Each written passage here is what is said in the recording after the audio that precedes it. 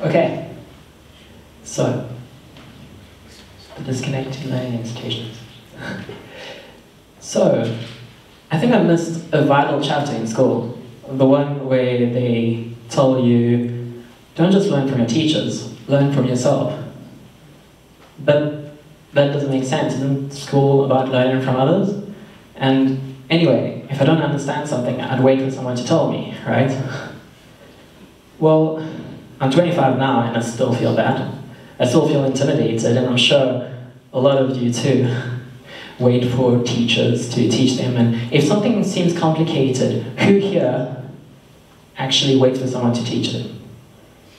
Sometimes, not always. But I think the reason why people put their hand up is, and one reason why, is because we don't have the confidence to act on our ideas and to actually make things work for us, to learn and to find a way to learn. And so maybe there's a way for education to be more about taking ownership. So my story is about that, about appreciating taking ownership, but still surrounding ourselves by the people that teach us.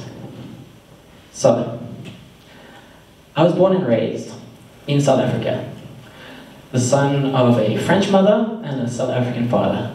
So I had a mixed culture family.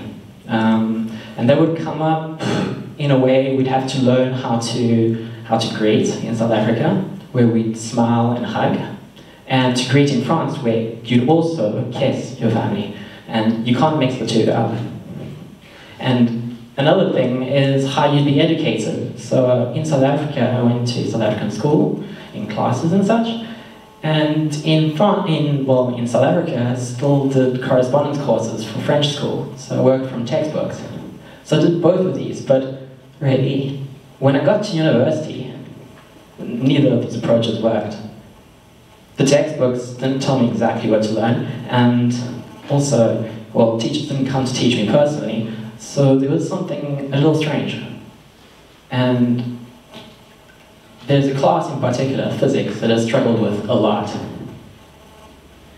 I didn't know half the concepts or how they worked, so I didn't understand if I'd learned from home and did all the exercises and spent all the hours, what was going on? Something else had to happen for me to learn. So, what happened next was I passed the course, and I don't know how I did it.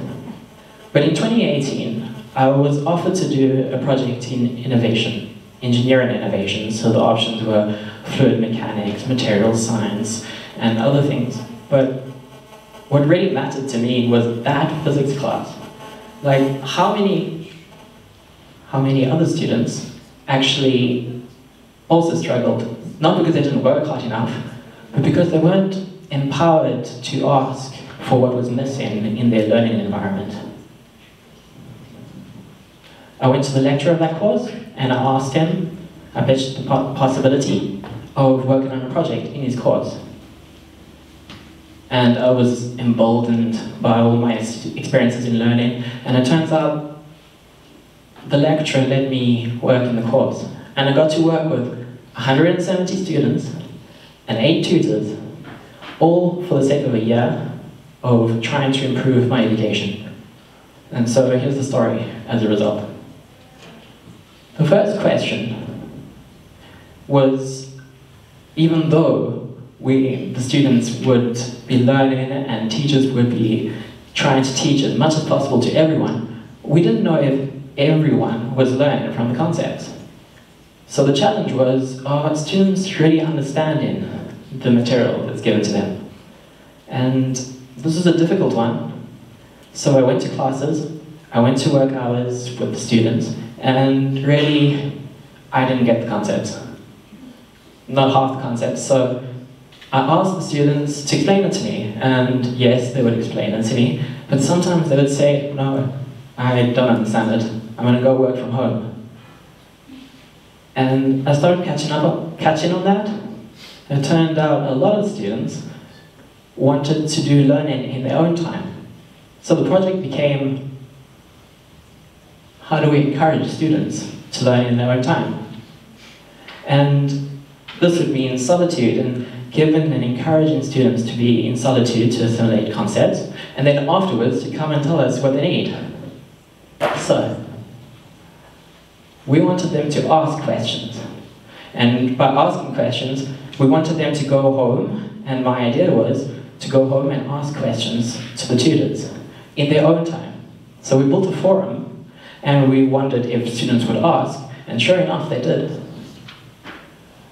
So that seems like the problem was solved, but we got responses a little more interesting, where students actually avoided asking questions. And I wondered why, so I surveyed the students and I asked them if they'd rather be anonymous.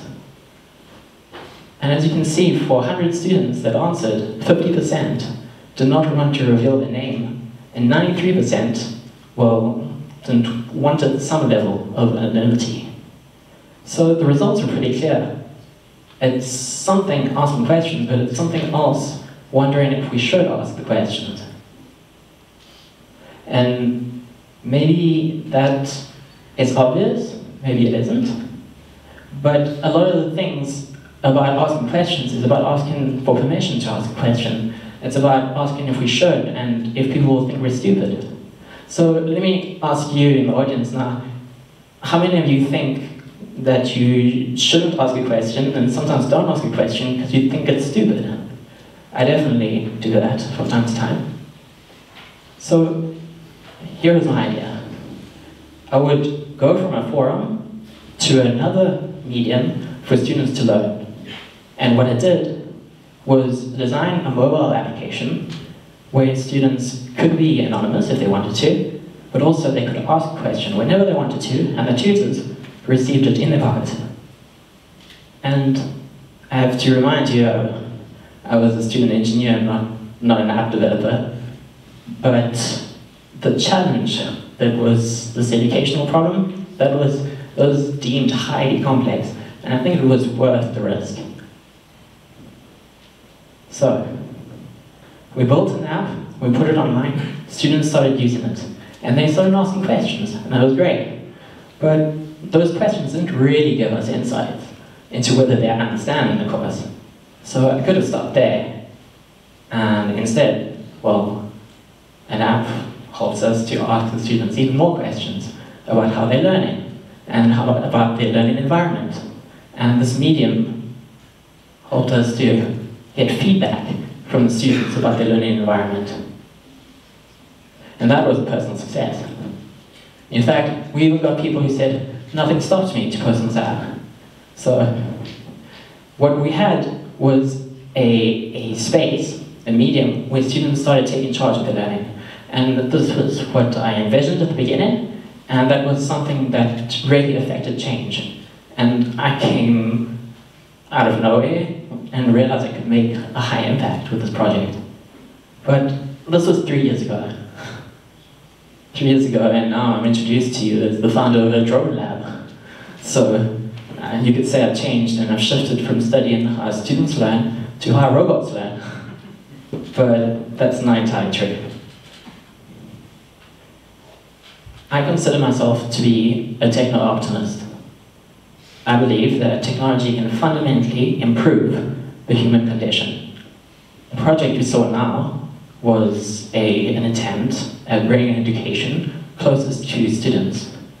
And I think we live in an age where new mediums and new tools can bridge those gaps that haven't been bridged before. So, the big question is, now I'm going to drone technology, where is higher learning in all of this? And maybe we should ask this question, it is the subject of the talk.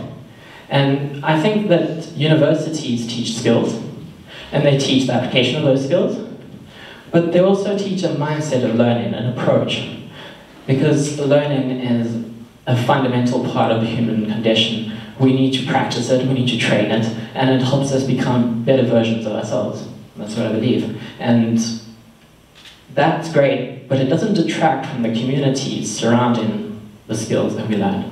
And those communities are often in higher learning. So what I did was go to a new university in order to learn drone technology, in fact. And I went overseas in order to go to an innovation laboratory, our very own innovation laboratory here at the PLV. And then I didn't have skills, and I didn't have anyone to teach me those skills, but the app project really emboldened me to create things like that platform. And that's really when COVID hit. That's when I was sent home to do my education from home, and across Europe, students were sent home for about 6 months. So, I had to test if my approach to learning really worked. So, I was at home, and I started researching drone testing facilities like crazy. And I learned that to fly multiple drones, you need cameras all surrounding the drones, and those cameras need to communicate with a companion computer. So I was in lockdown, and I didn't have any of that. But I decided, well, let's come in contact with other drone laboratories who would talk to me about that architecture and explain it to me a little more. And they explained how it works, and I got an idea for it, but I tested it, and I tested it at home on my computer with simulated robots, and I threw away some ideas, and when I came out of that period, I started building things, and I had a clear picture of where to go, and it's this mindset that I'm sharing with you today. When we've packaged all these concepts, we eventually got to create a drone laboratory. And in 2021, last year, another student approached me with the idea of creating drones that respond to hand movements. So this was quite an ambitious project. You point somewhere, and the drone just goes there. But having built resources to tread new ground, I partnered up with that student, and we developed a piloting software, and months later, we showcased it, a drone that responds to hand movements to the Department of Defense. We were pretty proud. And we continued with other students, where I imparted skills, and they also brought their own, and each student had a spark of innovation.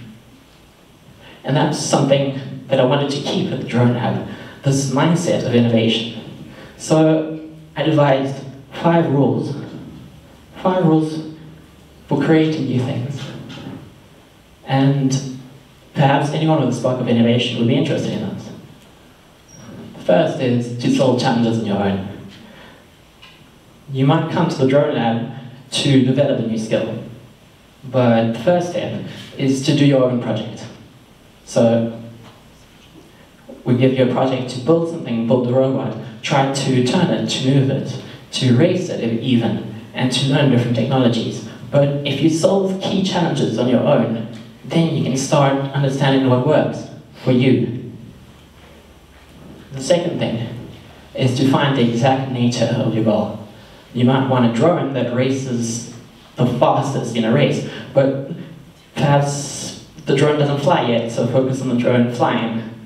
So that would be the exact nature of your goal, and perhaps there's more, but with each step, you're bringing your plan into reality, and that's a key element in problem solving. 3, focus all your energy on one goal at a time. And what that means is goals are our drivers. Each goal brings up the next goal. And what we really are looking for is for a goal to always be there. And as long as we spend time, putting time into that goal, we actually get to where we want to be. Number 4, keep putting in the hours. And that means always to cut down at a problem until you get to the heart of it. It turns out no problem is remotely scary or impossible if we keep putting in the time. So I'm sure there are some problems, but in my experience, this is the key element, is to just keep going at it. And for those who hear about this journey and who want to be encouraged to do their own thing, and for those who are waiting for others to teach them, like I was, I dedicate this last point. Your time is worth so much more than you know. With time, you can do anything. You can definitely seek the people of knowledge, but understanding the worth of your time is so important. And to do things and to make time to do things is difficult, of course, because it's about balance. It's about balancing the things you want to do with the things that you have to do. Things you do for yourself with the things you do for others. The things you do because you worry about today, and the things that you aspire to do. And I could go on about how to change the state of education, but what I learned in my journey is how to grow into someone who takes charge of their learning. And perhaps you can see that and also be empowered. Maybe anyone can be empowered. And when I say anyone, I think specifically of my little brother Matt, who struggled with the state of education, with the education system, and didn't have the patience of teachers like I did. But Matt remains able to do anything he wants to do and anything he sets his mind to. So I believe in you, Matt. We all do. Thank you.